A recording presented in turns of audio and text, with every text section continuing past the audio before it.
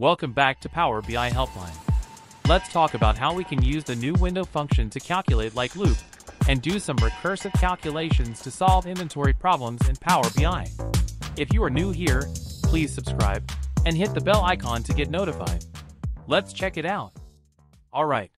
With the help of these numbers, let me first show you how to use the amazing brand new window function to do some of the recursive calculations like running total, and then I will show you how you can use this function to solve a real-life problem of demand and supply. Let us do some recursive calculations. So, I am using here concatenate DAX function, and in its first argument, we will use the new window function.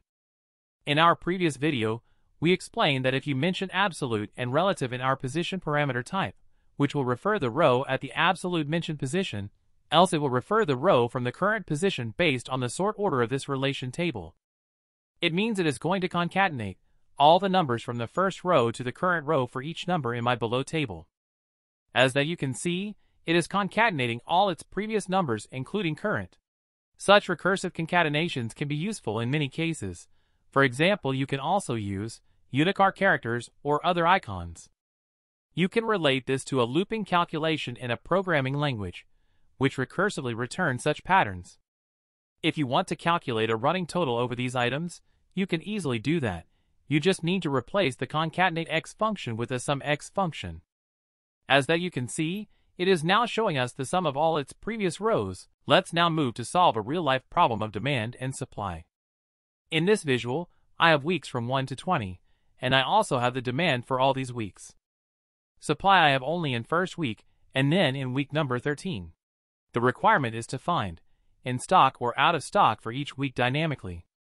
Such calculations are no longer difficult with our new window function.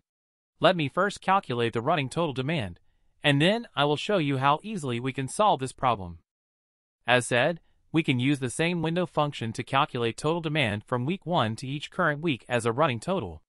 Use of position parameter type as absolute or relative is very useful in such cases.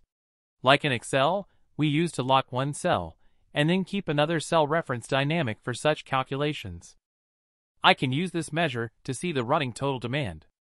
And then I will copy this measure, and will create another measure, using similar logic to find in stock or out of stock. First of all, I will create two variables.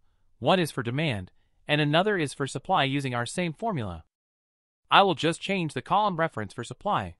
In my return statement, I will validate if running total demand is greater than the total inventory, then it will return out of stock, else it will return in stock.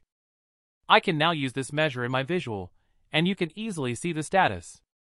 As that you can notice, when the running total demand crosses 10,000 at week number 10, the status shows out of stock, because we had only 10,000 in hand inventory.